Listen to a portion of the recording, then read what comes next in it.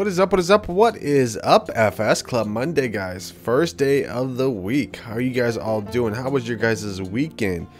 We got a little bit of news today, just a little bit, mostly just mods and testing. That is about it. If you have not followed us on Twitter, make sure you guys do it at FSClubXbox or on Facebook at FS Club Console, guys. So let's get into first. See, right here, go over here. No new mods yet, guys. No new mods. There might be some later on today. I do not know. But let's get into the mods that are in testing. Here we go. Let's go down here. On the PC side, we got PGR Sloano. That is an update. And timber framed houses. And that is it on the PC side. On the PS4 and Xbox One side, we have 3-point lizard multi-tool. Crops and machinery storage.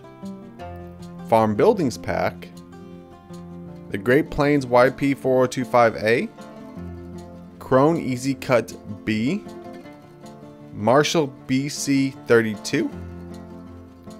New Bartleshagen. Pallets.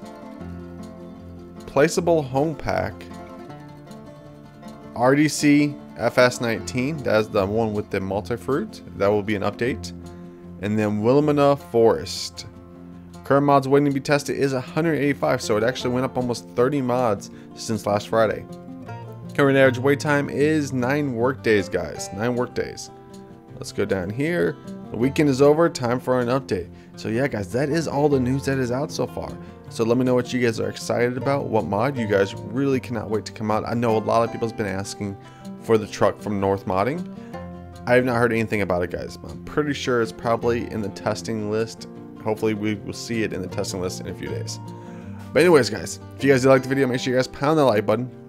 If you have not subbed, make sure you guys do. And like always, have a nice day, farmers. Peace.